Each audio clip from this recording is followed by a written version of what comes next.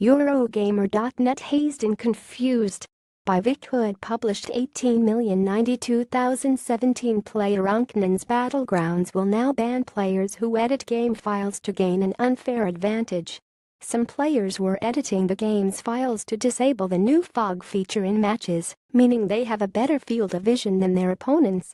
However, a change to the PlayerUnknowns Battlegrounds FAQ, discovered by Redditor Defying, has meant this is now a bannable offense.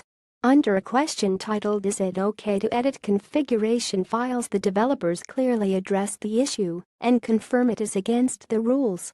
No, editing any game files to gain an unfair advantage is against the rules of conduct, the FAQ says.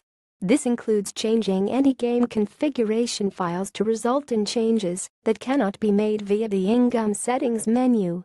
The reason some players have been removing the fog is due to post-processing, which impacts game performance and has been causing blurriness in the game.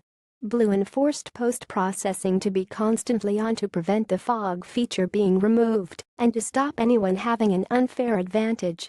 However, the process being constantly on means any edits are needed to remove it completely. The team behind PlayerUnknowns Battlegrounds has been taking no risks when it comes to cheats and hackers. Last week, Brendan PlayerUnknown Green announced 150,000 cheaters had been banned since the game's release.